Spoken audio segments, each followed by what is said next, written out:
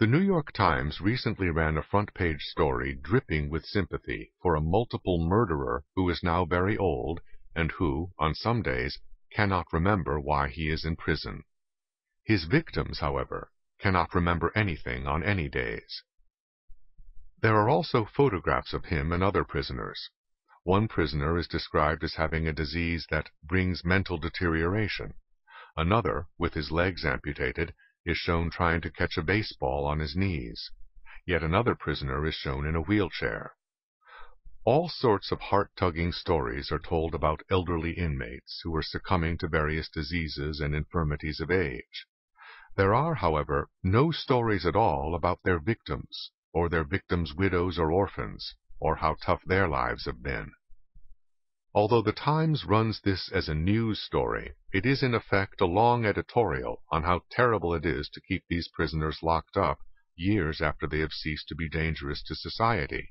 This one-sided presentation includes the views of the American Civil Liberties Union and prison officials who would like to use the space taken up by these elderly prisoners. But there is not one word from a victim or from police who have had to deal with these killers.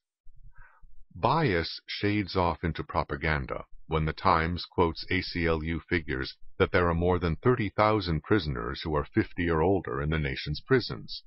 Note that we started out with stories about people so old and infirm that they are supposedly no danger to anyone.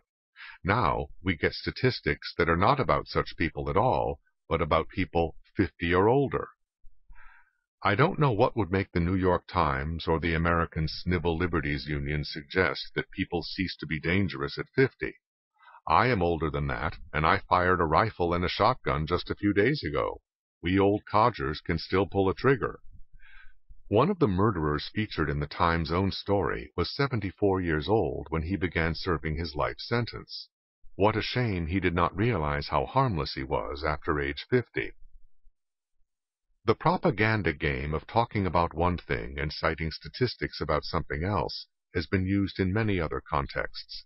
Stories about violence against women often begin with terrible individual tragedies and then move on to numbers about abuse, which include such things as a husband's stomping out of the room after an argument.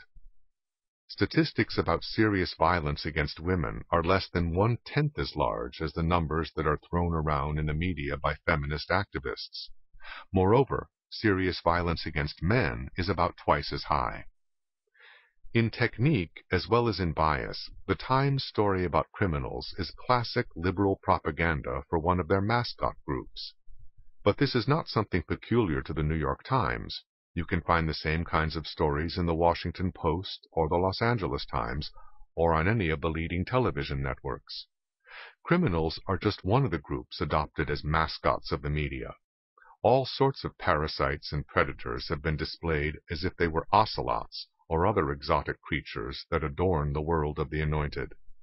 The deeper question is, why is it necessary for the Anointed to have human mascots?